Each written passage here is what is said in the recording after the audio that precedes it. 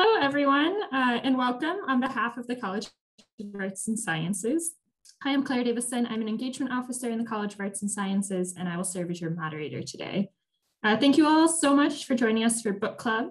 Today, we will discuss The Scarlet Letter by Nathaniel Hawthorne, selected by Department of English leaders and faculty. So a big thank you to our panelists, Elizabeth Hewitt, an associate professor in the Department of English, and Susan Williams, professor and chair of the Department of English, for sharing their expertise with us today. Susan and Elizabeth will get us started with some opening remarks about the Scarlet Letter, and then we will open up the conversation to your questions and comments. So Susan, take it away.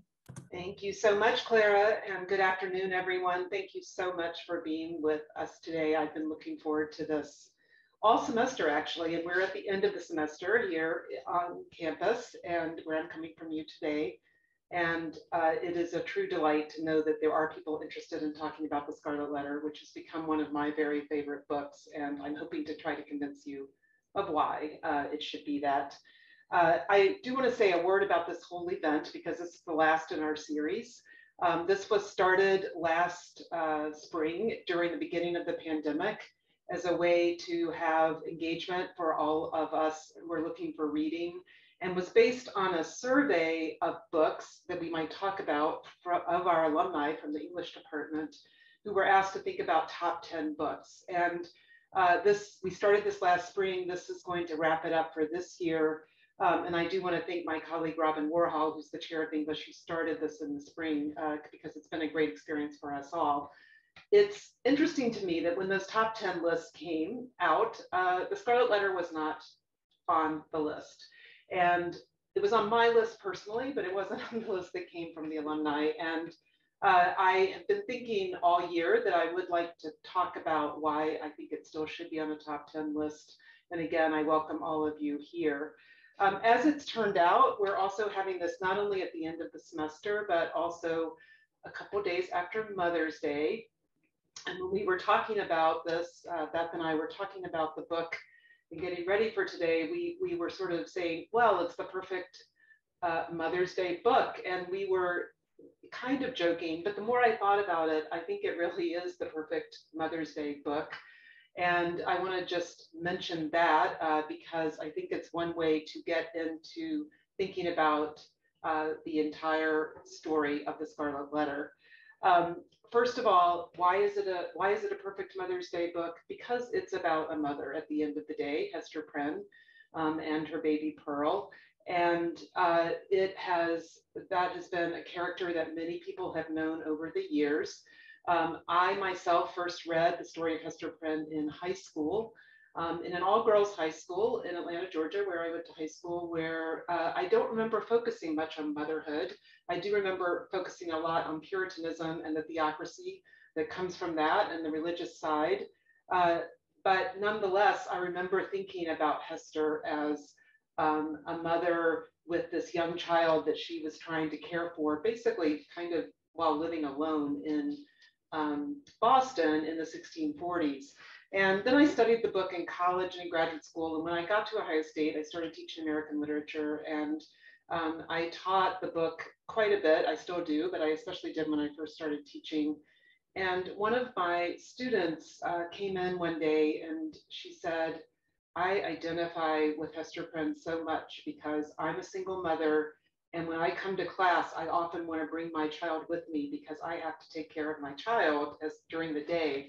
And I've never read a book that's about single motherhood in that way. And it means so much to me. And that really changed my understanding of kind of how important it is that Hester and Pearl are so linked and that motherhood is so key in this book. The other thing about why it's a good book for Mother's Day is that this is very much a book that was written to commemorate and honor mothers in Hawthorne's life. Nathaniel Hawthorne, born in the early 19th century, was very close to his mother. His father died when he was quite young. And this book, which was published in 1850, was written just about a year after his mother had died. And prior to her death, she had actually been living with him and his wife, Sophia, and their new relatively young daughter, Una. all together in Concord, Massachusetts. And he had this household of very strong women, one age 7, which is Pearl's age in the middle of the book, one, his wife, who was an artist and a wonderful mother who he was very close to, and then his own mother. And he thought a lot about motherhood in that writing, and that's another way in which I think this is a kind of good Mother's Day book, because it was influenced greatly by the women in Hawthorne's life. So that's one way I want to enter into the question. And if you want to talk more about what kind of mother is this, I think that's going to talk more about that, but we might in the question and answer get a little more into motherhood with that.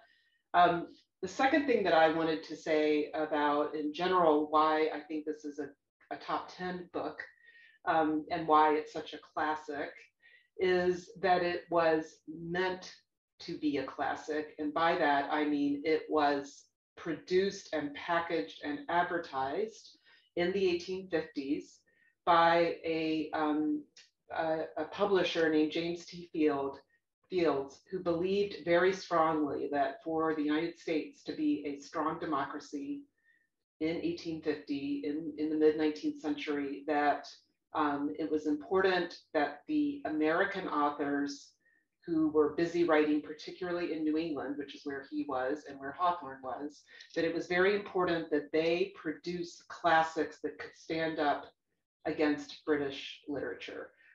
And so this book has always been meant to be a classic in the sense that Fields, this publisher, knew about Hawthorne, who had been writing a lot of short stories, but not really a novel.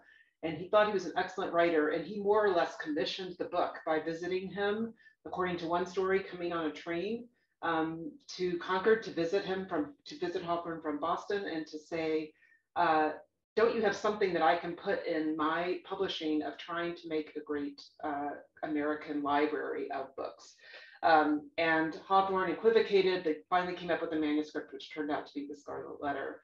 And I'm going to just hold this up. We practiced whether anybody can see this, but this is a little bit, this is shiny only because it's in plastic. This is one of my prized possessions, and I want to shout out to my own mother, who I think is watching, who helped make this possible in my life. It is a first edition of the Scarlet Letter, and it's in very brown, basic, it's in very brown, basic leather. And the point of the publishing of this book was that when it was lined up on a shelf, if you had a bunch of these books, they would look like American writers had produced something serious and very much of a classic.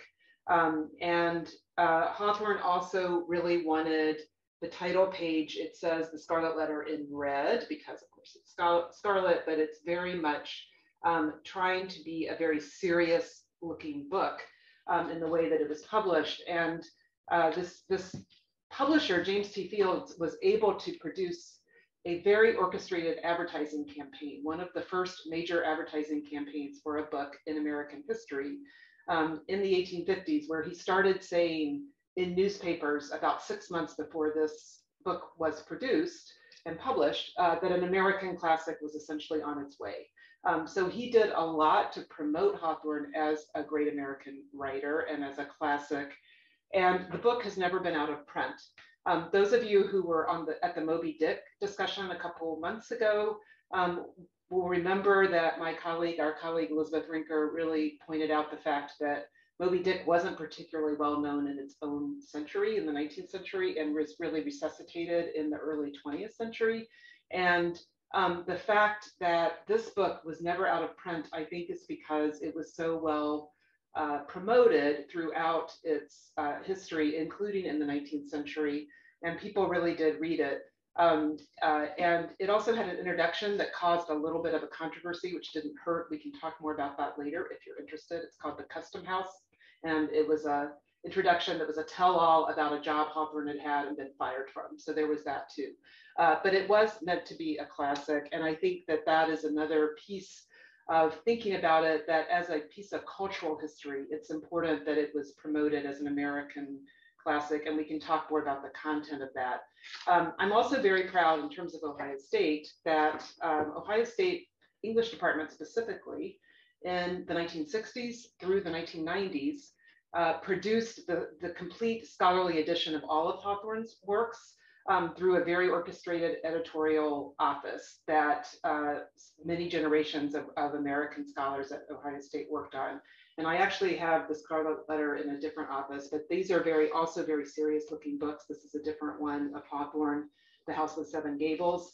It looks even bigger than the one that I showed you to begin with because it has a lot of notes about the details of the manuscript. But that also, in terms of Ohio State and why I think this book is important, I'm very proud of the fact that this department over time has shaped our understanding of Hawthorne by producing this scholarly edition. So I want to think about motherhood. We can think about why it's a classic. You can ask about the introduction if you want to. And then I just want to offer one more thing to get us teed up, and that is a kind of another aspect of its classic status to me, and that is that every time I've ever read it, which is quite a few times now, I always feel like it has something to say about our current moment, whatever that is. And one definition of a classic, of course, is something that stands the test of time. But another one I think that's related is that it's something that continually can be adapted and made legible in a new way, depending on the context in which you're reading it. And I just wanted to say briefly, and we can talk more about this if you're interested, that I have been fascinated in the past year by a lot of things, but one of them is how I have been seeing Hawthorne appear in the media and the Scarlet Letter in particular. And I've been seeing it because I have been seeing the phrase, the Scarlet Letter, a lot applied to the shame of COVID. And specifically the idea that if you were infected early on in the pandemic, it made you feel like you were wearing a scarlet letter. I've seen a lot of that in places like the New York Times, in quotations. I've seen it in lots of media.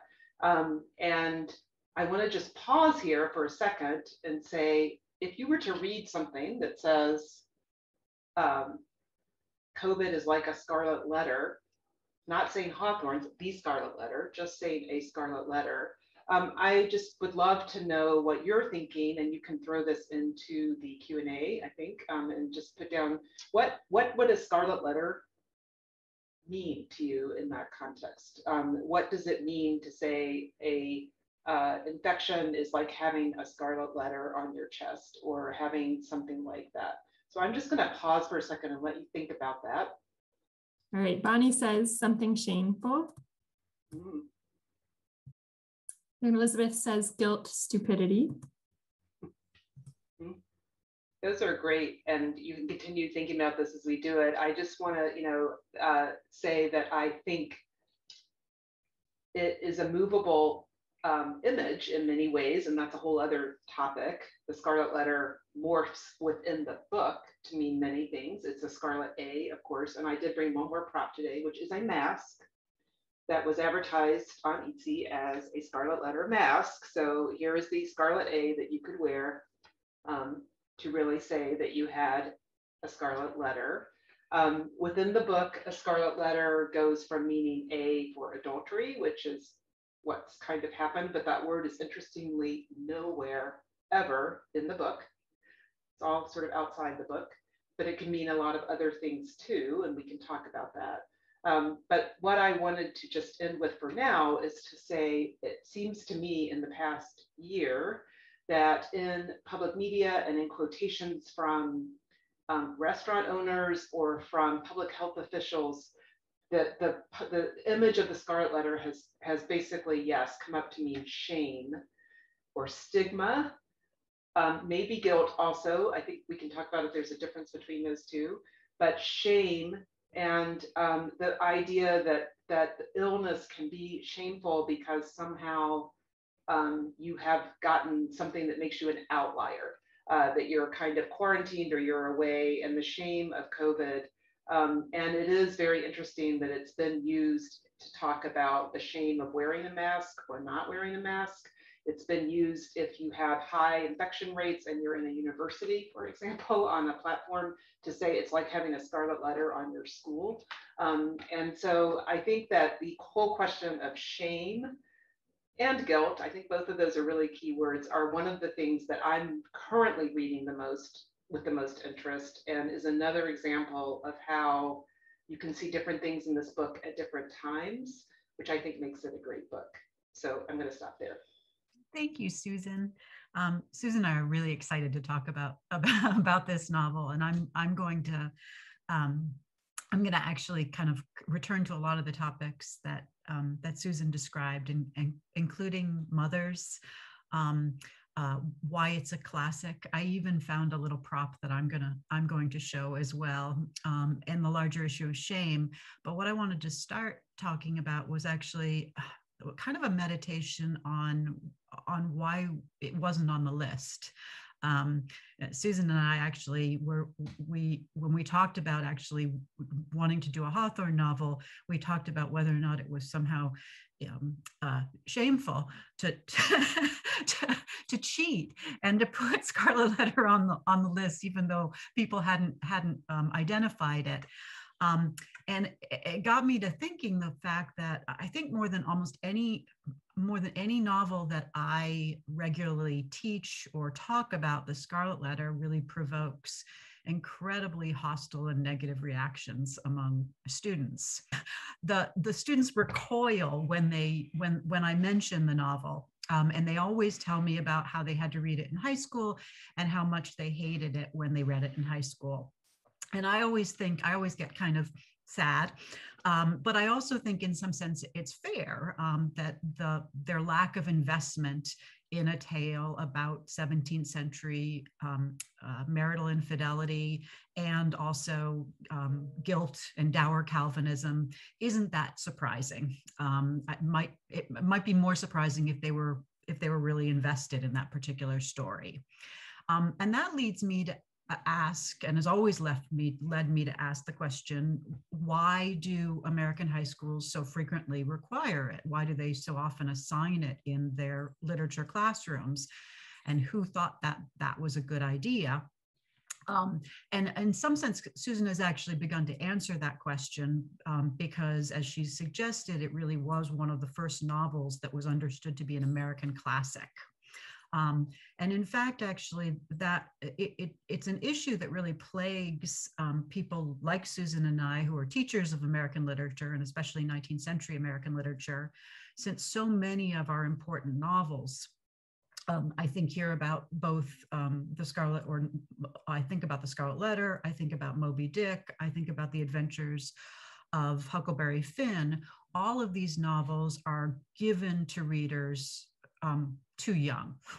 They're assigned to high school students before they really can read them in a useful way. And it's actually interesting because D.H. Lawrence, the famous British writer, actually diagnosed this problem as early as 1920. And he said, quoting Lawrence here, he says, "We like to think of the old-fashioned American classics as children's books." And notably, Lawrence actually specifically identifies the Scarlet Letter. And he tells his readers, he says, "We need to look past," and I'm quoting Lawrence here because I love this phrase, "the goody-goody, lovey-dovey, blue darling Nathaniel Hawthorne, and listen and hear the, quote, diabolical undertone of the Scarlet Letter." And it's just such those of you who've read D.H. Lawrence know it's just kind of a great, his understanding of the ways in which the American literature has been misrepresented as juvenilia is really interesting and useful. It's also, I think, significant that Lawrence is actually repeating Herman Melville, who actually 70 years earlier, not talking about the Scarlet Letter, but talking about Hawthorne's earlier short fiction, also chided Hawthorne's readers. He describes them as being mere skimmers of pages. And because they're only skimming Hawthorne's pages, they misunderstand him, Melville writes, and think that he's, quote unquote, pleasant and, quote unquote, harmless. And Melville goes on to say they fail to recognize the terror, and that's the word he uses, that Hawthorne unearths as he uses his fiction to probe human behavior. And I really, for me, this is really right. I've always felt that Melville is an incredibly acute reader of Hawthorne, because he recognizes this terror that lies in all of Hawthorne's fiction. But despite this good counsel on the part of Lawrence and Melville, high school curricula has persisted in assigning the novel to 16-year-olds. I mention that in part because I think one of the reasons that I'm lucky enough to like the novel, and I've always liked it so much, is because I had a fairly derelict literary education. And it means that I actually, unlike Susan, I didn't read it in high school. I didn't even read it in college. I didn't read The Scarlet Letter actually until I took my first American literature class in graduate school when I was about 25 years old or such. I probably still wasn't quite old enough to really get the terror at the heart of the novel, but I was sufficiently senior that I could recognize some of the diabolical undertones. And as I mentioned to Susan when we were talking this weekend about the novel, the thing I remember most about that first reading of The Scarlet Letter is the encounter that happens in the forest between Hester and Dimmesdale and Pearl. Those of you who remember the novel, it's not an unusual scene. It's a climactic one in the novel. And I didn't have a great American education or education in American literature, but I certainly knew well enough to know that the forest was a dangerous place, but also it was a place where people could become more free. So when the trio of them go into the forest, I was thrilled to the bone. In fact, I even now, countless times, I don't know how many times I've read this novel. Even now, when I read this scene, I'm still thrilled to the bone when Hawthorne lets Hester passionately propose that she and Dimmesdale escape the tyranny of Calvinist Massachusetts. I had certainly read enough novels to know that women who have sex out of marriage don't have happy endings. But because Hester had been so depicted with such vibrancy and such passion by Hawthorne, and because Hawthorne actually explicitly writes that The Scarlet Letter had given Hester, and here again I'm quoting him, a passport into regions where other women dared not tread, I imagined that maybe her freedom would offer, that freedom was a possibility for Hester.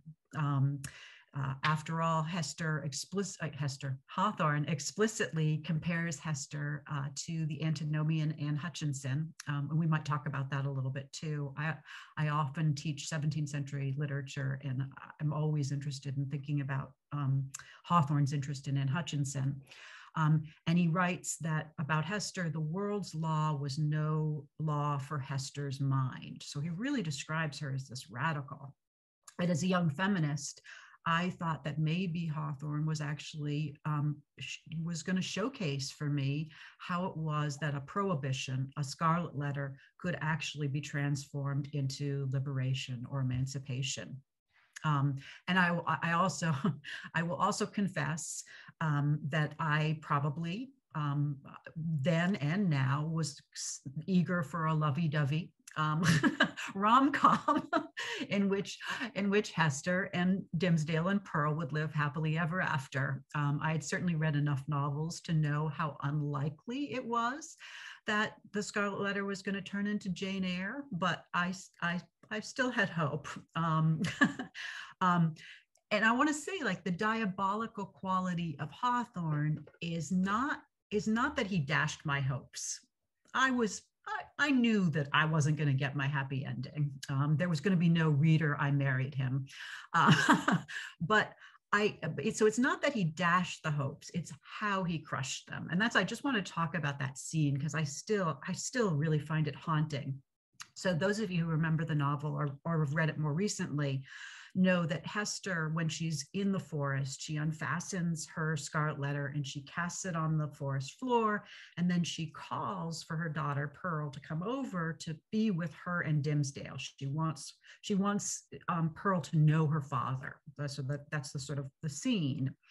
But when Pearl approaches Hester and she sees her mom, and her mom is not wearing the A, Pearl refuses to come over. She's like, she absolutely refuses. And Hawthorne writes about the scene is, assuming a singular air of authority, Pearl stretched out her hand, and with a small forefinger extended, she pointed evidently towards her mother's breast. So I have this picture in my mind of Pearl kind of pointing at her mother.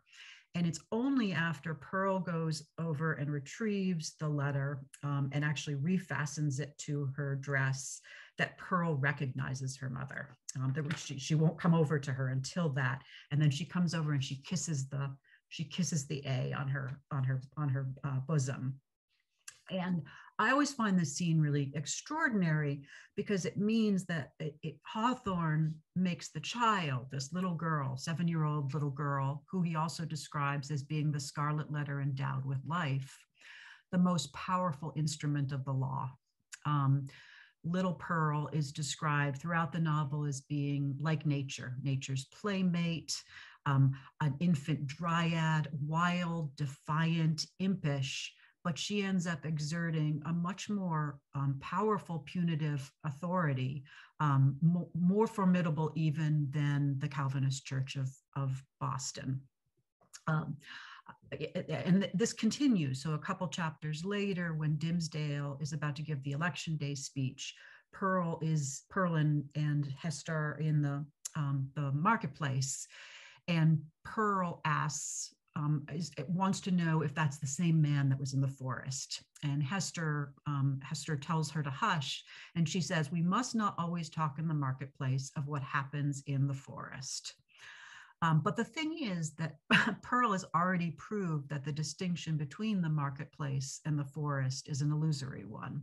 They're really, the power of the law happens whether or not we're in the wilderness or whether or not we're in the market.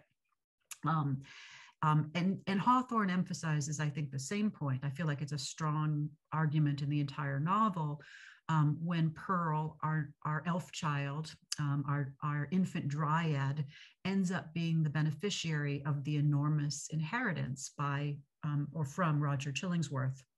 And as Hawthorne writes, she becomes the richest heiress of her day in the New World. And then she, of course, returns to the Old World, where it seems that she becomes a member of the British aristocracy, since she sends her mother back letters with armorial seals on them. So we kind of, she becomes landed effectively.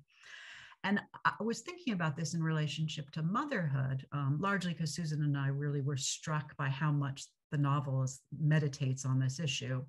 Because I feel like Hawthorne's historical romance is not just telling the story of a human mother and child, which it certainly is, but also very much thinking about political mothers and their children, and especially Great Britain and her infant colony.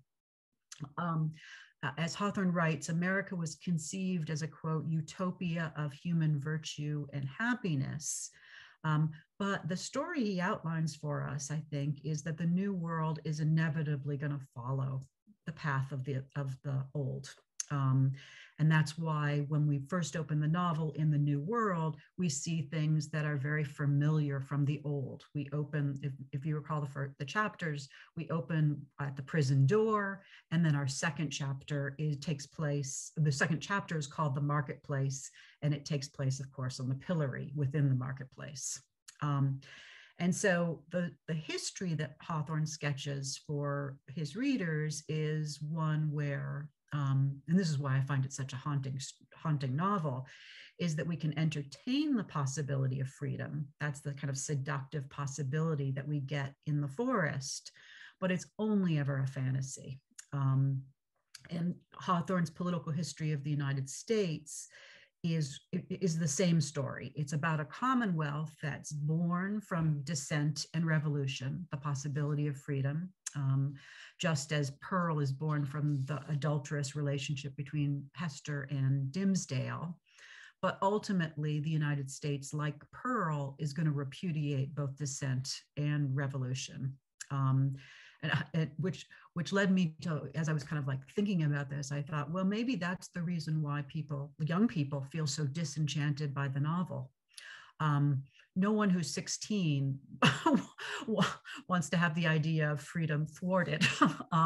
So, which only brings me back to wanting it to not be read in high school classrooms and wait until people are a little bit older. But I just wanted to end by saying one of the things that I find so remarkable about the Scarlet Letter, why I think it is so durable, as Susan has described. The reason why it always feels as if it's contemporary, that it kind of speaks to our concerns, is that it tells so many stories. It's when Susan and I were talking, she used a phrase that I really liked, which is, it's a device of multiple choice. And I think that's really right. Like, we can say, okay, Hester is clearly disciplined and shamed and singled out, as a lot of you noted, by the Scarlet Letter that lies on her chest. But it's also the case that the beautifully stitched A comes to mean a lot more than adultery.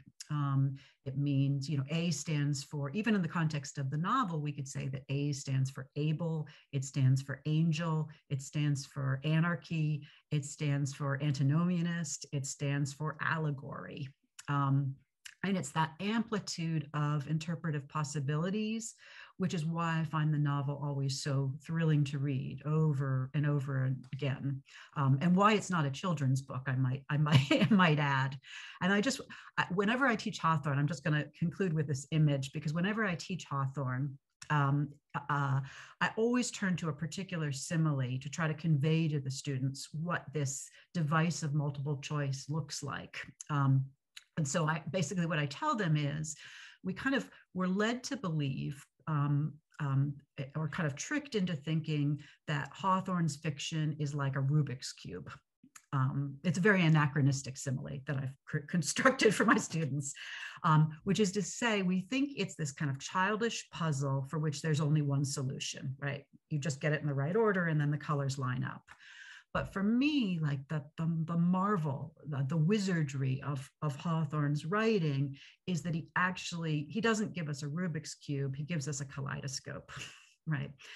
And so the point isn't at all to line up the colors, it's rather to catch the refractions. And the fact that, that Susan can so rightly say, oh my goodness, even in 2021, to talk about a pandemic, people turn to Hawthorne, gives us a sense of that kind of refractory power. And then finally, I just was gonna, to evidence how much Hawthorne really did become a classic author remarkably quickly, and especially a novelist. I have I really love historical games. And so I have the Game of Authors, and this one is from 1880. And there aren't very many American authors in it, but here's my Hawthorne card. And the three novels that Hawthorne has is The Scarlet Letter, The Marble Fawn, which we don't read that much anymore. And then, and Susan, you'll find this really interesting, Dr. Grimshaw's Secret. I think because it had just been posthumously published by Julie Thorne. I think that's the reason. But anyway, so now I'm just excited to talk with you all about the novel that I like so much. Well, thank you so much, Elizabeth and Susan, for those wonderful introductions. We had a few more responses come in to the question about what the Scarlet Letter means to folks in the audience. So Karen mentioned a singling out for having brought shame or illness upon oneself. Nancy said something that isolates someone. Sarah said a target. Maggie said something that sets you apart and isolates you. So maybe our first question from Sue, why does Hawthorne call the Scarlet Letter a romance? I think it all goes back to the notion of trying to invent the idea of something that will become an American classic and that you can define as being a particular kind of American writing and art, which Hawthorne was pretty invested in.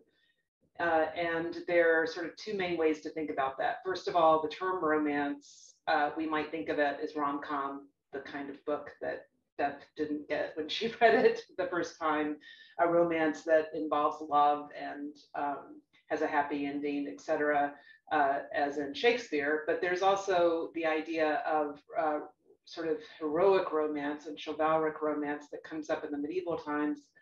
And in both cases, the important thing is that romance was a important sort of high art term, even in 1850, from British literature. And Hawthorne was very influenced by medieval and Renaissance writers. He named his daughter, I mentioned it quickly, Una, U-N-A, after a character in Spenser's Fairy Queen. And so he was very interested in romance and being in kind of a tradition of British literature and saying that American writers could do that. However, at the same time, he wanted to reinvent the idea of what American romance would be.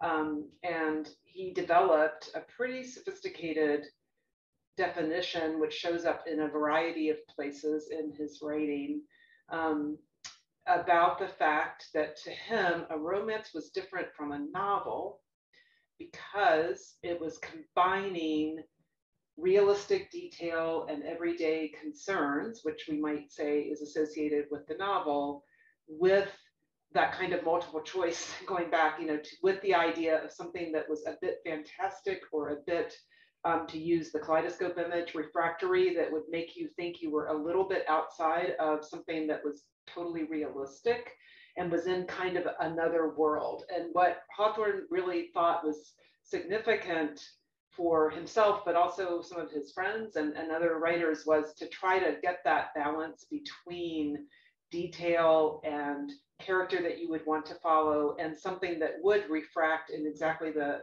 way that Beth was talking about, that would let you think at a higher level about allegory or about symbolic value, etc. And in the Scarlet Letter, not in the actual text of the Scarlet Letter, the story, but in the preface, the Custom House, which I alluded to, he gives a very famous definition of what he means by romance, and it also is a scene or an image, and it's a beautiful one. It's of a room in the moonlight, and he talks at great length for like 2 paragraphs and says, if you've ever gone essentially into a room in the middle of the night where there's just moon, the domestic scenery that you would normally see has all been changed to look very much like the imaginary kind of fantastic. And it's that idea of the way a child's shoe or the doll, he talks about all these things, can become strange and remote even as they're familiar. So he's trying to get a kind of middle ground between the detailed and the kind of fantastic. And that idea of moonlight, he talks about it a lot. There's actually some moonlight in the Scarlet Letter, but it's largely, I think, related to trying to do something a little bit different, and the multiple choice, and trying to be a classic. All of that is exactly right. The only thing I was going to add to it, just because I also was looking at a comment, I think it's actually the same person who wrote it, Susan, not you, Susan, but is that I always think, I mean, as Susan just described, the romance for Hawthorne is he wants to distinguish it from what he describes as the novel. Those are the kind of that's the distinction that he makes. And he clearly sees, I think, the romance as requiring more artistry than the novel. It's what, not because it's so fantastic, but because it requires something to make it more fantastic. Almost all the novels that Hawthorne writes have these extended meditations in their prefaces about what the romance writer needs to do. And I have always thought that the description that Susan just summarized from the Custom House essay, where he's describing what exactly the romance writer does. It always reminds me of the description of what Hester does with the letter. So that in certain sense, we can say, well, the prohibition of Boston was, you need to wear this this letter on your chest. And Hester, and we could understand that as a novel, right? And Hester's like, okay, I have to wear this thing and it means this thing. But what she does with that is that she transforms it into something else, right? That because she's an artist, because she's so exquisite, not as a writer, but as a sewer and an embroiderer, she can in fact actually, I mean, in some sense, literally change the meaning of the A. I mean, I think many of us can really feel, and that's what Susan said. Again, not Susan in the comments. It says Hester made the A so pretty and decorative. It becomes an icon for her craft and promotes her business as a needleworker. And that's absolutely right. But a part of me has always thought that Hawthorne kind of identifies Hester as being a romancer, right? Somebody who can take the mundane and then actually turn it into something exquisite and beautiful. And so that's how I always think about the romance as well. Thank you. So we have a comment here from Bonnie. I was given a copy of the Scarlet Letter as an appreciation gift when I was a graduate student at Ohio State in 1969. I'll have to reread it. Thank you. And a question from Karen. About the Custom House introductory chapter, the narrator does identify himself as the representative of his ancestors. What things is Hawthorne up to, or what is Hawthorne up to in this introduction? So that part about kind of finding, I think you're alluding to finding the family history, kind of drawing on the manuscript. And there really are two pieces of that introduction. And just very briefly, the first piece is him talking about something called the Custom House, which is a governmental building that he worked in Salem, Massachusetts, and you can go visit it. It's right on the water. And his job, which he got through a political appointment through a college friend who was Franklin Pierce, and kind of moving on, then he spent a lot of time just stamping goods that came in, and it was a very bureaucratic job. It was everything that being a romancer is not, because it was very much business writing and kind of, all of that.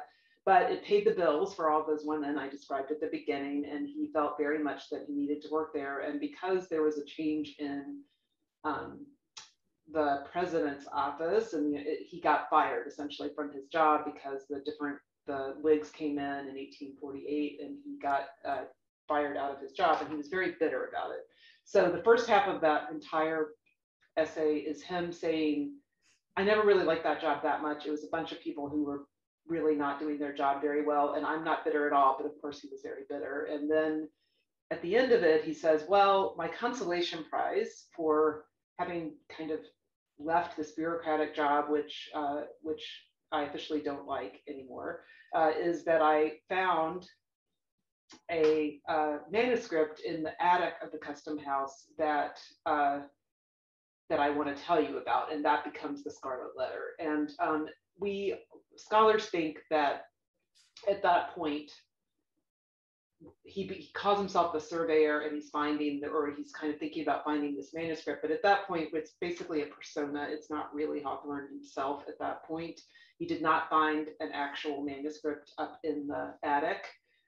He made up this scene to say that he was writing about a history that already existed, which is another issue with writing an American kind of classic, is the notion of how to deal with history. And Beth can say a lot about 17th century history, but there was a notion that there wasn't a lot of history to draw on. There, of course, was, but it wasn't all a literary history yet. So he's looking at a manuscript, and he has this amazing scene where he imagines going up in the attic of the Custom House, he being the narrative persona in this essay, who's Hawthorne, but really kind of a made-up version of Hawthorne, to find this manuscript. And of course, what falls out first is a sort of moth-eaten A, which is supposed to be the real thing, and then a long kind of manuscript rolled up that's all yellow. And he says, I read that, and I decided that I would sort of basically adapt it. So he makes himself not original, but I would add that, I would be true to the idea that I would add kind of my own details. And that gave him this authorization to write the romance, essentially,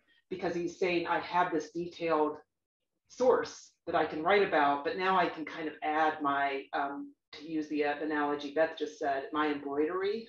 So I agree with you, Beth, that Hester's a romancer. And so what he's doing in the Custom House is giving himself the authority to write the story about a 17th century woman based on a manuscript of, that is finally, in fact, based on some history he really read, but there wasn't exactly this manuscript. But Hawthorne did study a lot of Puritan history as it was written in the 19th century, and it mentioned Anne Hutchinson, who Beth talked about, but it also mentioned a lot of men and women who were punished for various trespasses in the society by having to wear a letter. So if you were drunk, you might have to wear a D for drunk, or if you were blasphemous, you might have to wear a B for blasphemy. There was no specific Scarlet Letter, but he wrote about that, but he had done that history. And so he's giving this idea that there's a manuscript, and that gives him the authority to kind of do his own thing with the story. And it also sets him up as an historian of the Puritan period, but with his own special twist. And he, in fact, there is no Scarlet Letter as a punishment prior to Hawthorne writing about it. He kind of used some history that he could build on, but he first used the idea of a Scarlet Letter in a story in 1838 called Endicott and the Red Cross, and it wasn't really a character, it was a side description of a woman standing in a Puritan town with an A. And then he wrote a notebook entry that said, I might want to do something more with that. And then in 1850, he did. So in a nutshell, what he's doing there is giving himself the authority to write the Scarlet Letter. Yeah, I think that I was thinking as you were talking, Susan, that I always feel like one of the things he's doing is he's positioning himself in terms of two other kind of somewhat, well, one very famous and one somewhat famous American writers. So he's following in the footsteps of Washington Irving, who likewise uses that same kind of gambit, which is, I have this object, and then I'm going to take this object and I'm going to use that as an archive from which I'm going to invent my romance. So you give it a kind of historical authenticity. And Irving does it all the time. Those of you who've read Irving know that a lot of Irving's quote unquote histories are in fact actually romances. And the other person I'm thinking about, and I think it's probably, I'd never really thought about this before, but I have a feeling that Hawthorne is in talking about the romance, he's probably also thinking about Charles Brockden Brown's, the distinction that Brown makes, which isn't between a novel and a romance, but between history and romance. Mm-hmm. And Brown basically says he's very sophisticated. He's like, there's really not much difference between a history and a romance, because a romancer is going to tell us what happened in the past. It's just that a romancer has a little bit more license to invent things. Like, for example, that there was a thing called the Scarlet Letter, as opposed to just kind of, more general condemnations. And I feel like my sense is that Hawthorne is really thinking about those two earlier historians / romancers as he kind of comes up with the conceit of the Scarlet Letter. And I also think that Hawthorne was deeply interested in the 17th century and kind of early American history. And I think I always have felt that that's partially for two reasons. One is that in this period of time, everyone was really interested in it. It was the period in which a lot of the 17th century writers and the kind of, quote unquote, like, I was going to say founding fathers, but pre-founding fathers, people like Winthrop and Bradford, all of their writing was actually getting put into print. And we were kind of constructing this story that Puritan New England was the genesis of the United States. That isn't happening in the 17th century. That doesn't really happen until the 19th century. And I think Hawthorne is thinking about that reconstruction of the 17th century past. But I think he's also really, he's very critical of Boston. I mean, you know, reading the Scarlet Letter, where you get the sense in which he really, really doesn't like the community. He feels their cruelty. He feels their the ways in which they constrict lives. And I think part of that is just thinking about Hawthorne's own history, and you see this in other novels as well, is that he himself is connected back to that 17th century Calvinist path, and especially Calvinists that were, you know, doing things like, you know, killing adulterers and, as he says, Quakers and other religious dissidents, and witches.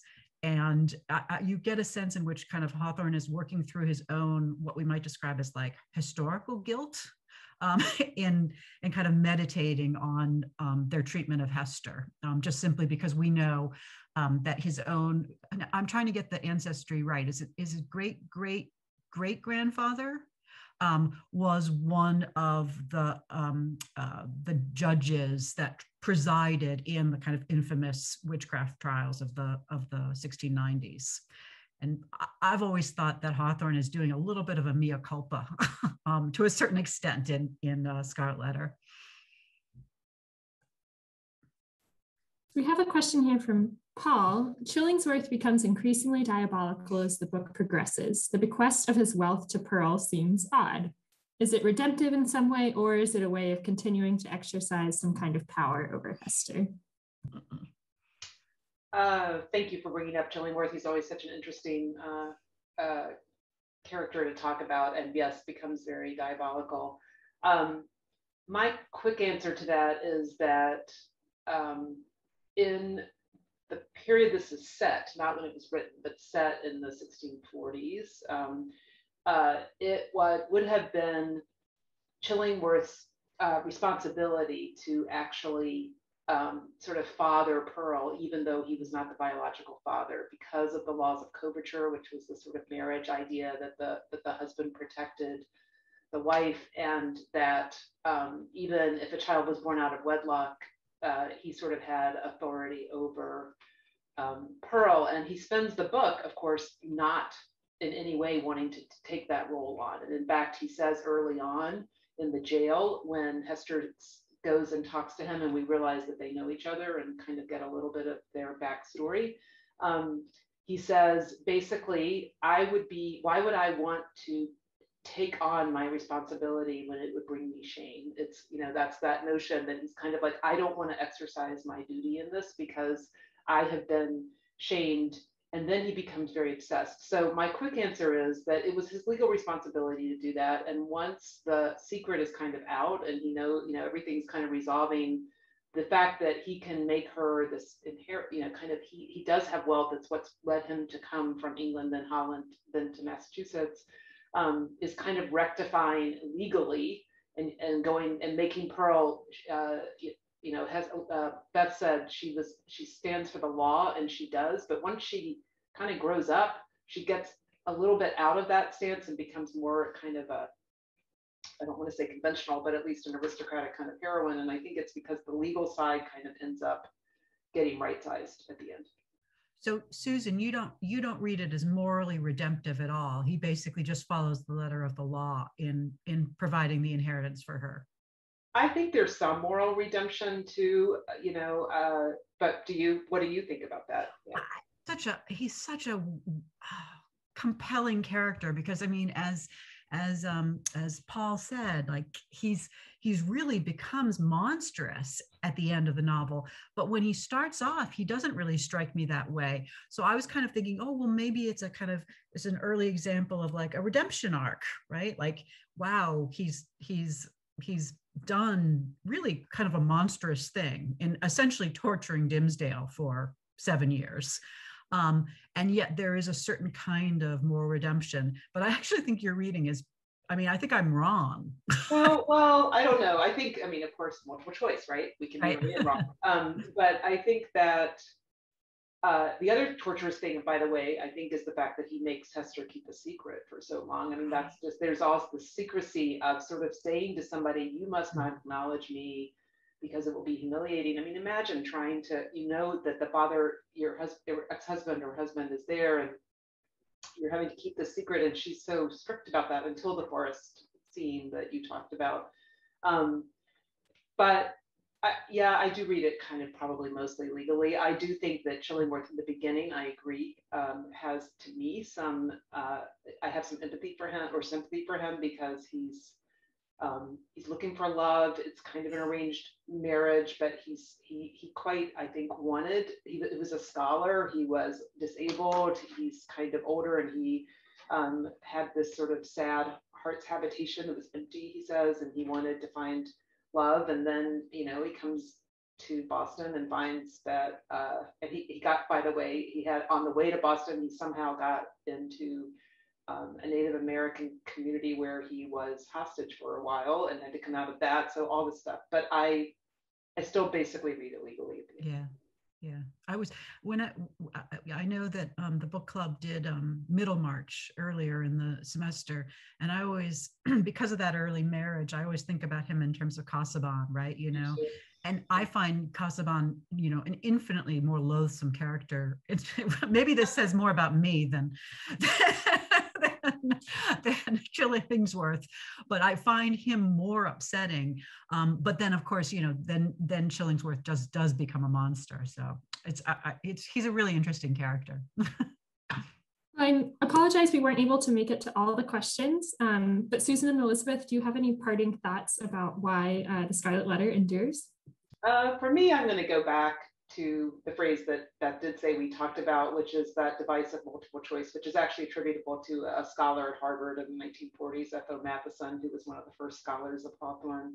I think that if we're interested, which I think we are right now, and I think we have been for much of our history, in the idea that you can hold two ideas in your head at once that are somewhat contradictory.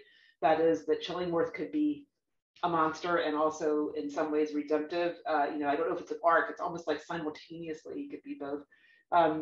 I think that because of that, and just unpacking that in all of its dimensions, about whether Hester's a feminist or not a feminist, etc., I think that there's ways to come at the book that make it perpetually adaptable and amenable to thinking in fresh ways in any given historical moment. Yeah, I agree. A is for ambiguity, right? But maybe part of the reason he you know, I'm just paraphrasing Melville here, but maybe part of the reason that he is sustained is because he allows for that, but at the same time also, as you know, as Melville says, seems like he offers us can potentially be seen to offer us really easy parables. And so he therefore appeals to a range of different readers. Yes. Wonderful. Well, thank you both so much. A big virtual round of applause for Susan and Elizabeth for sharing your time and expertise with us today. This was wonderful. So thank you all. Stay safe. Have a wonderful afternoon, and we'll see you soon.